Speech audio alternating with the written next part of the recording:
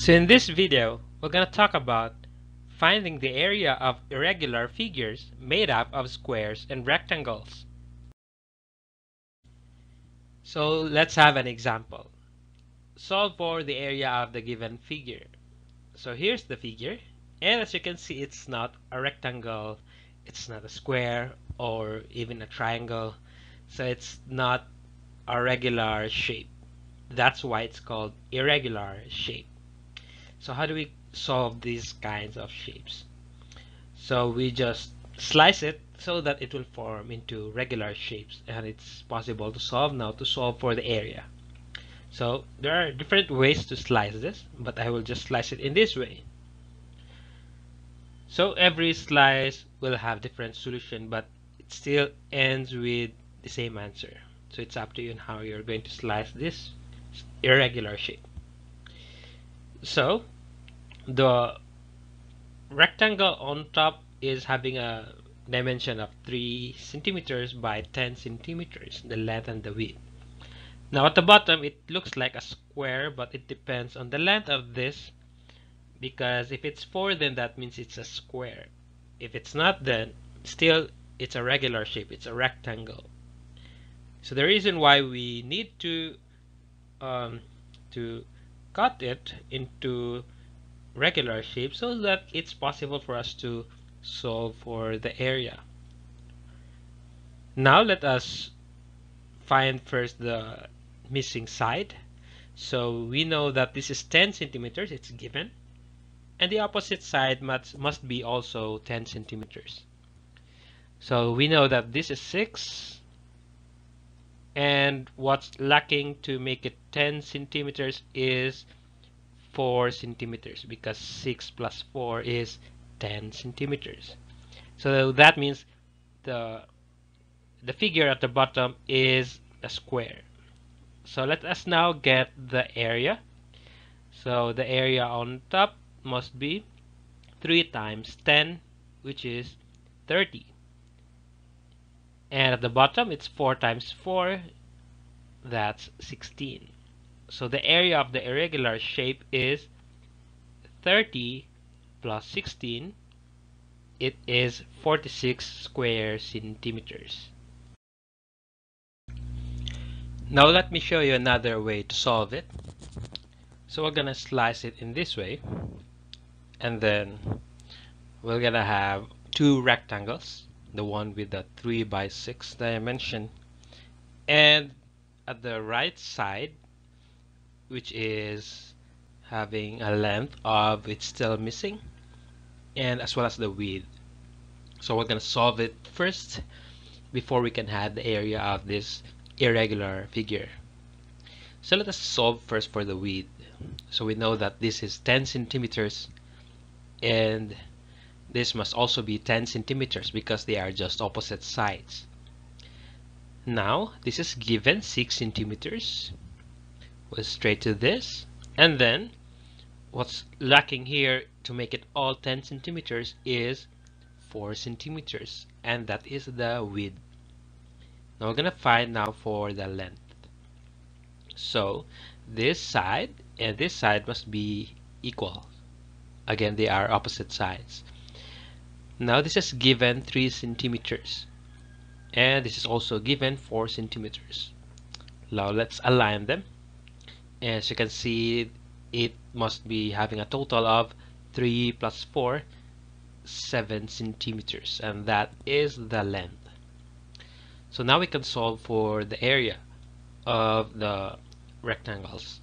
So the area of the first rectangle is 3 times 7, that's length times width, which is 18 square centimeters.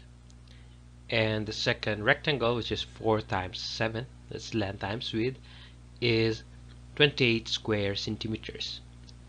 So now the area of the whole figure, the irregular figure, is 18 plus 28, which is 46 square centimeters, which is the same as the previous solution. Now let me show you another way of solving this problem. So I'm going to make imaginary lines, that will connect these two edges so that it will form a big rectangle with a length of 10. And let's shade this so that we can solve for the area of this part, which is not part of the irregular shape, which is 6 times 4, length times width is 24. So 24 square centimeters. And then we are going to solve for the area of this big rectangle, which is the width is missing, and we're going to solve that. So these sides are opposite sides, so that means they are just equal. And this is 3 centimeters, it's given, and also this it's given 4 centimeters. So I'm going to connect that part so that you will understand that you can just add them, and that's the length, the measure of the width. So 3 plus 4 is 7 centimeters. So the width is 7 centimeters. Now we can solve for the area of the big rectangle. So length times width, or 10 times 7, is 70. So 70 square centimeters. Now in this 70, the part that is not included is still part of 70. So we're gonna remove that. So area is 70 minus the part that is not included, the 24. So 70 minus 24 is 46 square centimeters. So that is the area of the irregular shape. So the point here is there are different ways to solve an irregular shape, so it will be up to you and how you discover the problem and how you slice the problem. There are still a lot of ways of solving this, so you have to explore and you have to practice and analyze the problem. So let me show you another figure. So here's the figure, and we're going to solve for the area of this irregular shape. So we're going to cut this, and I cut it that way. So there are other ways to cut this, so I just chose this one because it forms 3 rectangles, and the rectangle on top has length and width, so we can solve for the area.